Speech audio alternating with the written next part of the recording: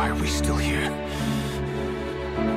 Just to suffer every night. Welcome back. My name is Key, and this is my dominatrix, Egg McGuffin. The Emoji Movie is an animated film that released on July 28th, 2017. And I'm not kidding when I say I genuinely consider it to be a reason that 2017 is one of the worst years of my life. This movie had been plagued with bad press from the minute that its trailer dropped in December of 2016. If you go to the trailers now, at least on the official Sony pages, you'll find that likes and ratings are disabled. But don't worry, the official trailer had much more positive reviews. The Emoji Movie released to critical acclaim and made a whopping $1 emojillion, over 20 times its budget. The movie also became somewhat of a social landmark. It was all the cool boys and girls talked about in middle school for a whole year. Okay, all irony aside, this movie made $217 million in the box office, which is 4 times more than what it cost to actually make the film, so that'd be considered a critical success by most means. That would be the case if the ratings weren't worse than my girlfriend, who is totally real by the way, rates me in bed. It released a critically negative scores. 6% on Rotten Tomatoes alone says a lot. But I really want to speak to the people on Rotten Tomatoes who gave this movie over a 60%. I really just want to talk. I just want to talk, that's all. To the movie's credit, it did release during the emoji craze. If you guys remember, it was like a big thing between like around early 2015 to early 2019, where emojis were everywhere. You could get emoji pop sockets, you could get emoji backpacks, you could get emoji plushies, you could get emoji dildos, pretty much anything those marketers could get their grubby little mitts on. Mainly though, it seemed to be the laughing emoji, the smiling emoji, and for some reason, the poop emoji. I could make a whole other video about kids liking gross out humor, but honestly, I need to take this one struggle at a time right now. I think we can all agree that there's a pretty big jump to be made between a phone fixture for a middle schooler and a $50 million animated movie. This movie was primarily marketed toward children, which makes sense. To be fair, if I was 14 and had a severe learning disability, I would probably like this movie too. But I think we've all had enough of the handshake. Let's get to the hand job of this review. This movie actually starts out with a TJ Miller monologue, which is actually kind of funny because it's probably the last one that he ever gave. And we learn that this movie actually takes place in the phone of a young Andrew Tate. This movie takes place in some caricature-ass world where kids are always on their cell phone, but specifically revolves around one joke where kids don't have the attention span to type out full words. So that's where the emojis come in. I can't ever say I've been that lazy, but maybe I wasn't a teenager in 2015. Also, this kid's phone is filled with the weirdest apps. Like, there's real apps in here, notably Instagram, Twitch, and Shazam, but these are all next to these weird fake apps, and it feels so weird. We learn that the emojis live in this dystopian society where they live to perform one job perfectly every day, day in and day out, as well as them all fitting into their prescribed role perfectly 24/7, but that doesn't really make a lot of sense when you think about it. I guess you could consider it to be method acting. They want to stay in character for the few times that they're actually portraying that character, but why? You'd think they'd have it down by now. I think one of the reasons this movie isn't fun to watch is because the art style is so inoffensive, and at the same time, the characters feel so over-animated. They move like 40 miles an hour just to give a thumbs up. But the problem arises when our main character, Meh, is incapable of conforming to society, much like a Steven Universe fan trying to act normal in band class. We learned that this is actually his first day on the job, which actually brings up a couple world-bending problems. How was he conceived? How are there 3 of a single emoji in the same phone, and why? And how does age work? Like, genuinely, if this kid got his phone when he was born, how are these emojis middle-aged with a son? We meet his parents and they're not too enthralled about him having his first day on the phone, so they decide to take him into the bathroom to have a nice private conversation. His parents decide he's not ready for his first day on the job and immediately gets smacked in the face with a door. Meh, the main character, not either of the parents, gives a spiel about how he needs to work in the wage cage because all the other kids get to, and there's no way for him to prove that he's able to do it besides than just to do it. And for some reason, his parents oblige to his request. We meet this lady, Smiler, and her whole thing is that she's overly positive, but you probably could have guessed that. Oh, and she's a dick. She doesn't really like people touching her or talking to her unprompted, so she's basically the Ellen DeGeneres of this universe, and I want to dropkick her. She explains that she's the system supervisor and she earned this title by being the first emoji ever created. She then goes on to explain how the system works, and to this movie's credit, I actually think it's a pretty cool and well-designed system. The animation from where they switch to emoji to emoji is actually pretty cool. But it's like, why the fuck do you have this whole system to do this? I could have accomplished this same effect with a photocopier and a half-used bottle of lube. We meet High Five. He's a white high five hand, but Alex isn't white.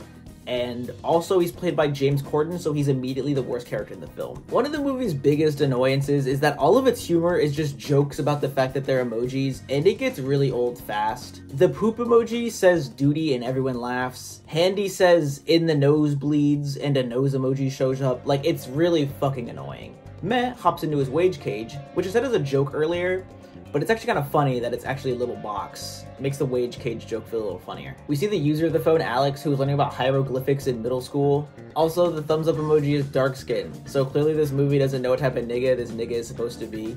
Ethnically ambiguous bitch ass. Unsurprisingly, meh wigs the f out and ruins everything. The wrong emoji gets sent and everybody treats it like it's emoji 9/11. I feel like there's some canonical way that we can prove that emoji 9/11 actually happened. They tell him to get out of the cage for whatever reason and then this happens. I don't really get why he needed to evacuate in the first place. Like, we already fumbled the bag, why the fuck would he even try to use that same emoji again?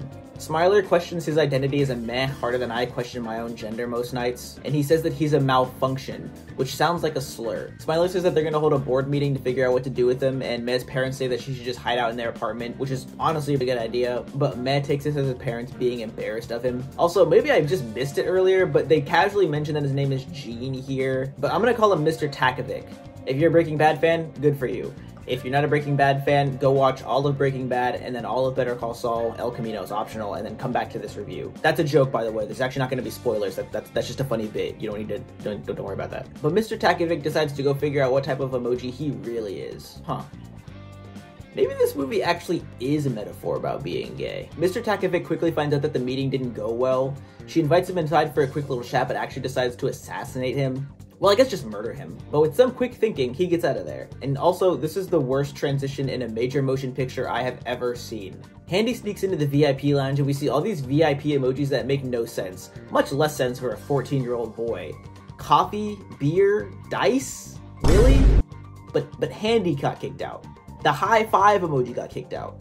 Yeah, sure. For whatever reason, Mr. Takovic decides to run through the VIP section to get away, and Handy saves his life. Handy takes Mr. Takovic to the loser lounge, where the emojis that never get used go.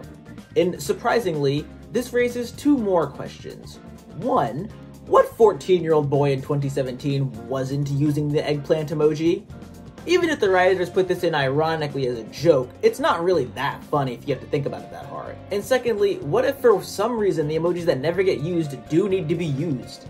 Do they have to just sprint over there at a moment's notice? Also, joke inside a joke, what about the actual sprinting emoji, like the running people emoji? Are there just people, like humans inside phones? Like, yeah, sure, they probably look like emojis, but these are just regular-ass people emojis, right? Handy casually mentions that Mr. Takovic can actually be reprogrammed by a hacker emoji named Jailbreak that lives inside the Piracy app. I just read all that out loud, so I'm pretty sure that means that Jesus Christ isn't actually gonna do that second coming after all. But Mr. Takovic also says that maybe she can do some mumbo-jumbo plot convenience bullshit and get Handy back into the VIP section. So I guess he's a main character now. He tells this wagon to talk to the hand, and then says bye Felicia to the grandma emoji, and then I contemplated suicide. They sneak out using these emojis as disguises, and then reach the end of the text app. Once again, I think it's another thing that's designed well, but it's pretty hard to f this up in concept. Like, it's the end of an app, it's just kind of it just looks kind of nice, I guess. They call this the wallpaper, but I think we can all agree that home screen would have been a better name. I don't know why they call it the wallpaper. The wallpaper changes, but the fixtures that they're going inside to will always be there. We see Mr. Takovic's parents arguing, and to be honest, I think their banter is actually kind of funny. I got a good amount of air out of my nose from it, but their banter ends with them deciding to go find Gene themselves, but a bot overhears and now Smiler is tracking them. They find the Piracy app. Sorry, I didn't touch on this earlier. The Piracy app? Really? The Piracy app. There's just an app where they just do piracy. And to be fair, it's masked as a library app, but they call it a skin, implying it's just something they overlaid on top of it, right? So when he went to download this, it was still just a piracy app. A piracy app? Okay. Back to the point. After entering the Piracy app, Handy is killed immediately. In here we meet spam, viruses, and internet trolls, and the Trojan Horse. The Trojan Horse doesn't offer much protection and gives Jailbreak away pretty easily. You guys like that? It's a joke about condoms. Did you get it? It's pretty funny, right? She's really cold to both Mr. Takovic and Handy at first, but she decides to help them out when she sees that Mr. Takovic isn't like the other man emojis and actually has emotions. Oh, and these guys actually die. Our group escapes to a secret tunnel and ends up in Candy Crush. They try to get him out through the top, but that doesn't work, so they have to win Candy Crush without getting him caught in the crossfire. And Jailbreak is awfully on board to them for someone who's pretty against the idea of even talking to these guys 2 minutes and 23 seconds ago. But during all of this, they end up cucking Alex again because his phone ends up making all the Candy Crush sounds that they're making. So he calls he calls wireless and sets up an appointment to bring his phone in. He's had 2 minor inconveniences with it and decides to go get his phone serviced, making him the most proactive male to exist ever. The council finds out that he has a phone appointment made and that his intention is to actually erase the phone. But like, why? Like I said, this nigga got 2 glitches and his first reaction was like, aight, cut that shit. Like, he didn't hesitate at all. Jailbreak says they need to get to the cloud, but to do that, they need to get from Candy Crush to the Just Dance app. The Just Dance phone app? That's gotta be an ad, because I've never heard of the Just Dance phone app before. But after making their way through the Just Dance app, they can get to the Dropbox, which then they can access the cloud through. She says that they'll need to get past a firewall, though. But she can't because it requires facial recognition, but she's tried and got locked out for life. Mr. Takovic then finishes off by assuming that because he can make other faces, he's the key to getting through. And then for some reason, she says she's mad because women are always coming up with stuff that men are taking credit for. Which, although it's true, why did they say that here? Mr. Takovic's parents go into YouTube in hopes to find him there. Once again, this made me chuckle, but this is more from nostalgia than it is from the fact that it's actually legitimately funny. I didn't laugh when I watched this in 2017. That also brings up another problem with the film. It's really f***ing dated. Remember that Bye Felicia line I mentioned earlier? That was like 2015, and Pen Pineapple Apple Pen came out in 2016. So I guess there's really some leeway there. When you think about the fact that movies like this tend to have a 2-year production cycle, you have to realize that this was just any random viral video that they plugged in to put here at the last minute. Like, Pen Pineapple Apple Pen came out in 2016, so there's clearly some leeway here. I think they make a reference about how expressive the guy is, but this is clearly some shit they wrote last minute or close to it. Regardless, my point being, it's still really dated. The dad emoji says that they're being followed, and the mom emoji distracts the robots with cat videos. Once again, their banter in the scene makes me laugh. I think it's because the post-ironic humor that I have. Like, I think it's funny that they talk in these monotone voices but have real arguments. But to me, this shit wasn't funny as a kid in 2017. But after distracting the robots, mommy emoji decides that she needs to split up from daddy emoji, because she's not married to the same man she used to be. I could play you this entire last scene where they actually had dialogue interactions with each other, but it wouldn't make sense as to why she comes to this conclusion. We return back to the A-plot, and Mr. Takovic actually casually mentions that there was never a hacker emoji, and for some reason a princess emoji is mysteriously missing. I wonder who Jailbreak could be. Anyway, they arrive at Just Dance, and the only thing Jailbreak says that they have to do is not turn on Just Dance, so Handy decides to immediately turn on Just Dance. And this, of course, leads to the robots finding them. They have to dance their way out, and Jailbreak says she's got no groove. So of course we get a prolonged dance scene, and it's really funny, trust me, but I'm going to skip it because I want to gatekeep it for myself. You know for a fact, if this movie was made in 2020, they would be flossing in this scene. They also have this free dance scene, and the whole thing is just cringe, and Jailbreak says, "You're killing it, Mr. Takovic. Slay." And every day we stray further from God's light. After dancing too hard, Jailbreak's weave comes off, and it's revealed that she's actually a white woman. The robots come in, and it's revealed that they actually have some sick-ass dance moves, much to our team's dismay. All the Just Dance causes Alex some disturbance in real life when his phone begins to make sounds again, and he deletes the app. We actually have to watch this Just Dance lady die, and it sucks because she's actually personified really well and was actually kind of fun. Also, Smash. Oh, and High Five fucking dies. Thank God! Jailbreak and Mr. Takovic make it to Dropbox, as it was directly on the other side of it, but he decides that getting Handy out of the trash is more important than getting reprogrammed because he's not a dick. And Jailbreak quickly realizes that being not a dick is actually pretty cool. Jailbreak says that they can take a shortcut through Spotify, and I swear to God, I'm gonna get copyright claimed from all of this product placement. Spotify sponsor me though. Smiley is one of the robot's steroids, and my wife's still alive, so that's cool. There are 4 different licensed songs in this scene where they make their way to the trash. Alex finds out that Addie, the girl that he's been texting throughout the movie, is going to the promenade that's actually near his phone appointment tonight, and that's it. That's actually the whole scene. It lasts like 25 seconds. They arrive at the trash, and I think it's funny because you can tell that Alex got his phone taken away at some point, because he once sent an email to Addie. I can't be the only one who had a middle school experience where we were emailing the girl I liked because I didn't have a phone. So that's kind of funny. But after that, Mr. Takovic saves Handy from certain doom, and they make their way back to Dropbox. We get a scene of Mom OG having empty nest syndrome and actually runs into Dad OG. Turns out that Dad OG can cry because he's secretly an empath, and they make their way off to find their son. The problem with this scene is that they split up and then got back together without any time passing.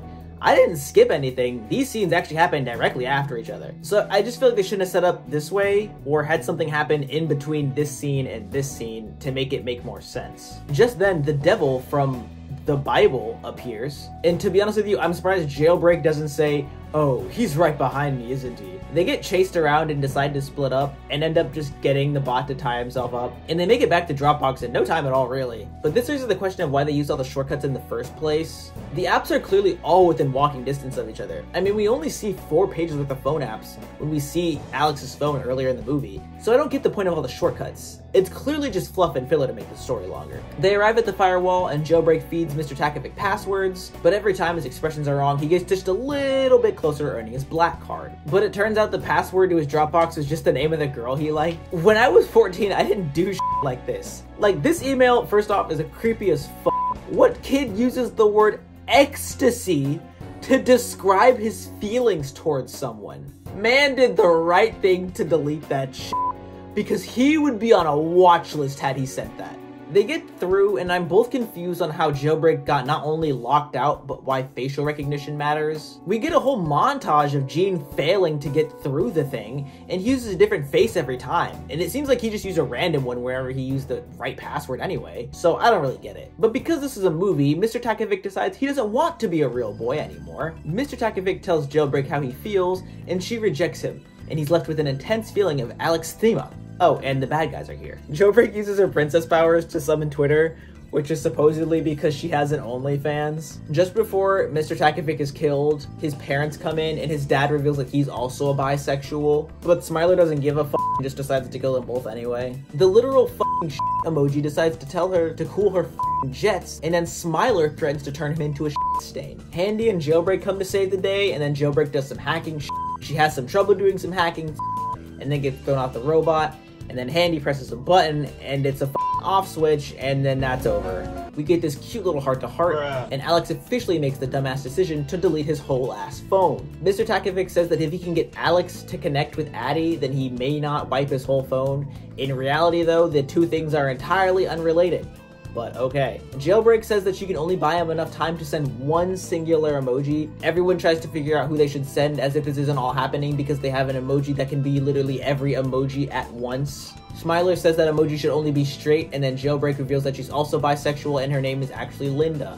That's kind of a downgrade, but whatever. Linda says that he needs to be himself, and we get this cute little montage of emotions and shit. And oh my god, this movie is so done to death. We get this really cringy scene, and this weird-ass emoji gets sent, and everybody loses their f***ing minds over it. Addie says that it's actually really hot that he has more than one emotion, and she needs to date him right now or she will beat Alex to death. He decides to take his phone back without permissions from the workers, and everything is restored back to normal. Because this is a movie, and this bullshit is allowed to happen sometimes. Everyone is happy, and the dad reveals that he's actually gay for his own son. Consider me shocked, but it ends like a kid's movie, and Mr. Takovic is the talk of the town. Everyone loves him, and he's super popular, and everyone loves him, and everyone does the emoji pop. Ah! I think the message of this movie is that everyone's a little bit bisexual, or something like that. Genuinely though, all things aside, it's not a shocker that this movie got the terrible reception that it did. For starters, this movie would be considerably shorter if the characters made decisions that actually made sense, as well as if the film was consistent on the size of the wallpaper. Like I said earlier, we see that Alex's phone isn't even that packed with apps, and we see how large these apps are. It's about the size of one city block or smaller. So even if they wanted to walk from one side of the phone to the other, it couldn't take more than 20 minutes. And what's worse is this actually ends up being the case. When they end up getting Handy from the trash, they end up getting back to Dropbox in about 5 minutes. It required a shortcut to get there, but the shortcut was undoubtedly longer on the way back to the Dropbox. The characters in this movie aren't great. High Five is stupid and his plot means nothing. Not only did he not get what he wanted in the end because everyone got into the VIP lounge, but he served genuinely no purpose as a character. He didn't help our main character grow, he himself didn't grow, he provided nothing to the plot except to extend it. He genuinely served no purpose. Our main character is okay, he's nothing special, he has emotions, he's a decent person. Which also, quick side note about the emotions in this film, all the emojis have emotions. They have like a characteristic. We see the smile emoji with a broken arm and he's laughing at it. That's, I mean, and the emotions that he's still really upset. He's just smiling while he's upset. And all of the emojis unanimously get sad and shocked when they realize that they're about 10 minutes from meeting their maker. Jailbreak is pretty harmless. I don't really have criticism for her character. Once again, when she was originally introduced, she was avidly against the idea of even talking to Gene or Handy. But then maybe like 2 minutes later, she's all on board with this. I think it's because she has an ultimatum, but it's never really that clear. Smiler's probably the best character in this movie. She probably has the best writing, and her character isn't that annoying, but she can be a bit much at sometimes. The music in this movie is awful, and that's because maybe 90% of it's licensed. This movie does have a score, but not one song that really raises the tension or adds to the moment at all, and it's really forgettable altogether. The locations are pretty cool, all things considered. The design for Spotify is actually really nice, and Emojopolis, or whatever the fuck it's called, looks nice. But it's basically just Cloud Cuckoo Land from Lego Movie and New York City if they hate each other. The art and animation in this movie isn't bad at all. It's a $50 million movie, so you can expect that. But it's just really basic, and that sometimes over-animated, and it can really get distracting, especially in the first 15 or so minutes of the movie. But the worst thing about this movie is its comedy, or rather its excuse for comedy. If I ever have a kid and they make a joke that sounds anything remotely like it would have come out of the Emoji Movie 2017, well, it's important to remember that we can always try again. Make another kid. What, 17 more years. The jokes are all about how they're emojis and 2015 to 2017 internet humor. And it's not funny. And it's not good for the health, aging, or longevity in this film. But to be fair, neither is TJ Miller's presence in it. This movie really should never be witnessed by anyone. It will probably replace the death penalty, and I would not wish it upon my worst enemy. This movie will be getting a 2 out of 10 on the critical score. The 1 point is for the animation being good, but nothing else is getting a point. It's absolute garbage. But for the fun score, it's gonna get a 4 out of 10. It's fun to make fun of, but not fun to watch. Like, I wouldn't watch it alone, but with a friend, have fun. I really can't give it anything higher than that for both categories. Well, me and Mr. Egg McGuffin are gonna get back to our daily Friday routine of playing badminton while blindfolded. We're practicing to become Daredevil. He's right, we are gonna be Season 2 Daredevil. Make sure you join us next week where we'll be covering the man, the myth, the Morbius.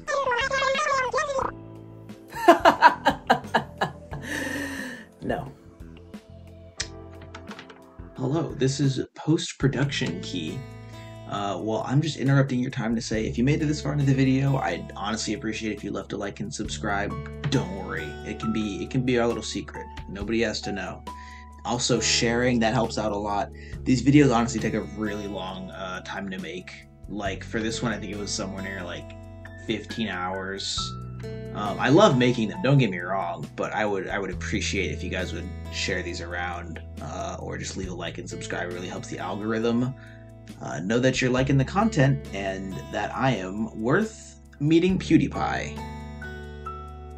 Maybe not, but the point still stands that you should probably subscribe. Anything else? If you're asking where Kennedy is, he died. I actually recorded this video 3 weeks ago, and I got in a car accident, and he was in the passenger seat. Rip in peace. But I will see you guys next week for the Morbius video, which I am very excited to make.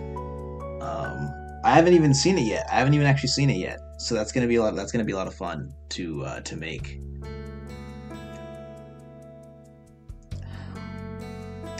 Anyway, you guys have a good one. Good night, or good morning, or good evening. Gabby Bell, please notice me.